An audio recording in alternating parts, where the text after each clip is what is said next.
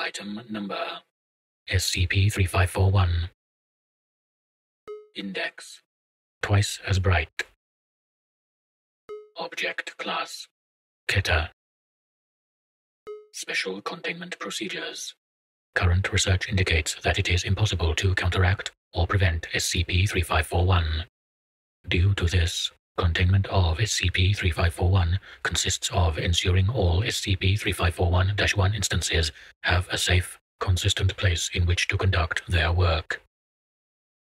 MTF-Omega-13 has been created for the purpose of discovering as many instances of SCP-3541-1 as possible. This task force is to be composed of members of the Foundation who are confirmed to be SCP-3541-1 instances.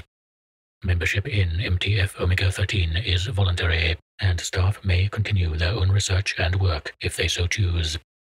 They are to be informed of the effects of SCP-3541 upon confirmation of status as an SCP-3541-1 instance.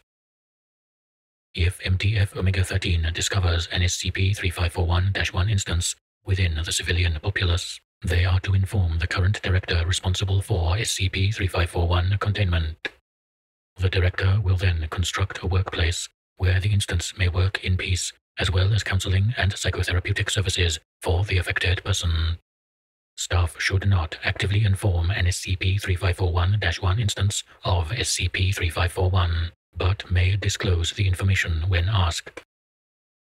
All work created by SCP-3541-1 instances must be used for the benefit of humanity. Provided the works do not critically harm the Foundation's operational secrecy, they should be declassified and disseminated to the public as quickly as possible. Description: SCP-3541 is a randomly occurring phenomenon that results in the creation and eventual death of an SCP-3541-1 instance. SCP-3541 has been recorded occurring in all fields of work and education. To date, there are no known signifiers that allow for the prediction of when an SCP-3541 event will occur, or who will become an SCP-3541-1 instance. There has been an increase in SCP-3541 events since the Foundation first became aware of the phenomenon, at a rate of 4% per year. An SCP-3541-1 instance is a person who has been affected by SCP-3541 and is considered a master of their particular career, field, or focus. Once a person becomes an instance, they will quickly rise to notoriety due to producing extremely high-quality work that advances their field.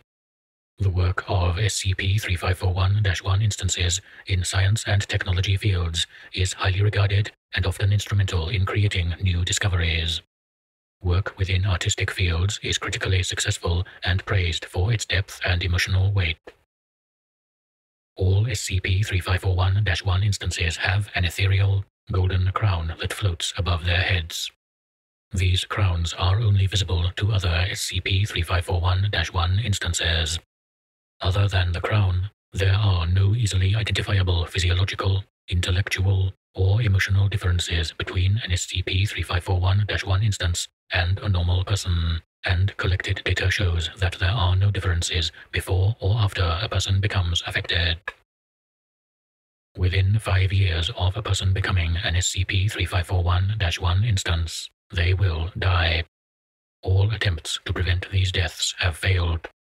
The means of death varies from instance to instance, but deaths are typically through traumatic or chemical means, often self-inflicted. When an SCP-3541-1 instance dies, their nervous system will immediately enter a state of heightened thermal activity, causing significant damage to their brain and other key organs. Addendum: the following poem was the last work written by Samuel Friedrich, a known anarchist and informant for the Foundation. Friedrich was the first person to inform the Foundation of SCP-3541. I see in myself a golden flame, bright, but the mirror is dark, and my pale eyes see naught. I stand above all, on blackest of cliffs. Below, hungry eyes watch, voraciously gnashing Do they hunger for me, or my words do they thirst? I cannot create. What is it they seek? I find myself falling, hoping it will suffice, and I see in myself a golden flame burnt out.